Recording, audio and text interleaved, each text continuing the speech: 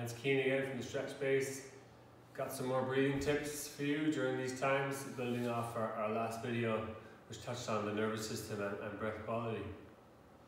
And on receiving more oxygen and more energy and more life.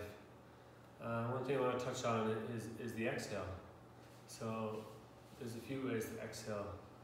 Number one is just letting go. Just letting it fall out completely. That's a really beautiful way to let go of control, because there can be a lot of, we want to control things right now. Things are very uncertain. But it's always a balance of controlling some things and letting go of control of other things. And this is an opportunity to let go of control and allow the breath to move through us, because we don't really know what we can get from breathing. We might think we know, but the breath has its own way of teaching us if we are willing to just let go. Now there are times and places for controlling the breath, and this could be a time when you feel very stressed, you feel really activated and you want a way to regulate that as quick as possible, and that can be a good time to do some mindfulness breathing, just breathing in and doing a slow exhale.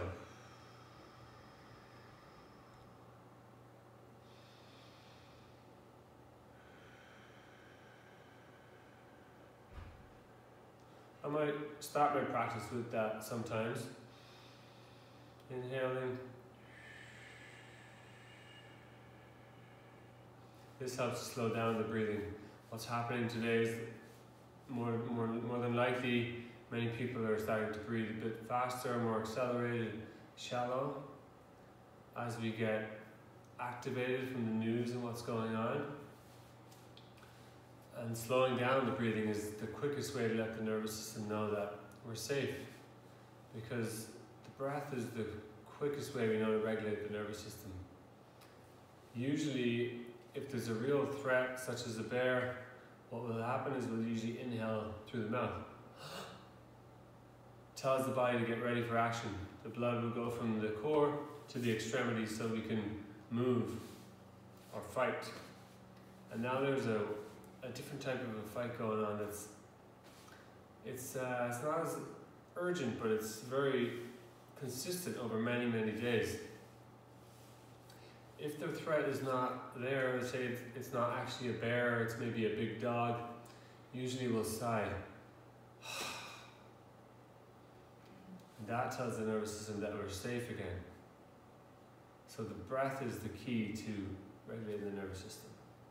So in the morning, let's start off the day right, and let's start off, I might recommend a little bit of the mindful breath, breathing in, breathing out slow. This is a controlled breathing technique. I'm intentionally controlling the nervous system. Reduces the number of breath cycles per minute. If I breathe in 3 seconds, let's say, and I breathe out 7, that's 10 seconds. 6 breaths is a minute, so that's 6 breaths per minute. That's a good place to be starting off the day. Now from here I might go into a different breath practice that's actually letting go of control, because I don't actually know what I need. I think the breath knows the breath is healing.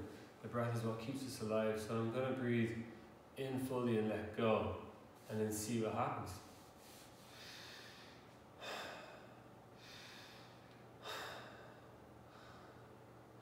This can be in the nose, it can also be in the mouth.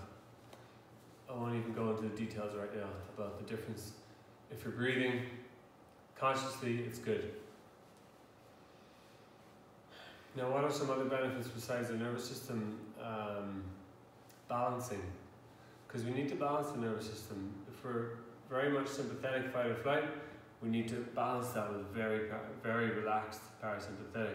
So the nervous system goes between both sides of being active, being relaxed.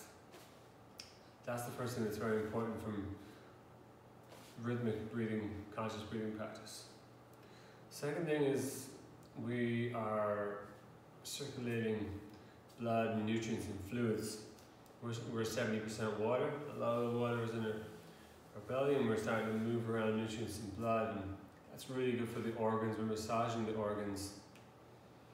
We're also strengthening the diaphragm, parachute-shaped muscle under the ribs, arguably the most important muscle in the body, certainly one of them. Can't do much in life without it. Strengthen it to its full range rather than little range. Just like if I was in the gym doing curls like this, you might think it's a little funny. So you want to train the whole range, and the diaphragm needs to be trained this way too. As we do that, we start to detoxify. We exhale a lot of moisture and toxins from the body. We're building self-awareness. We're tuning into our breath, which is our internal environment rather than external, what's going on out there. And there's a lot going on out there right now, so it's becoming even more important. We'll leave it at that. There's many more benefits, but enjoy your practice and check in. Let me know if you have any questions.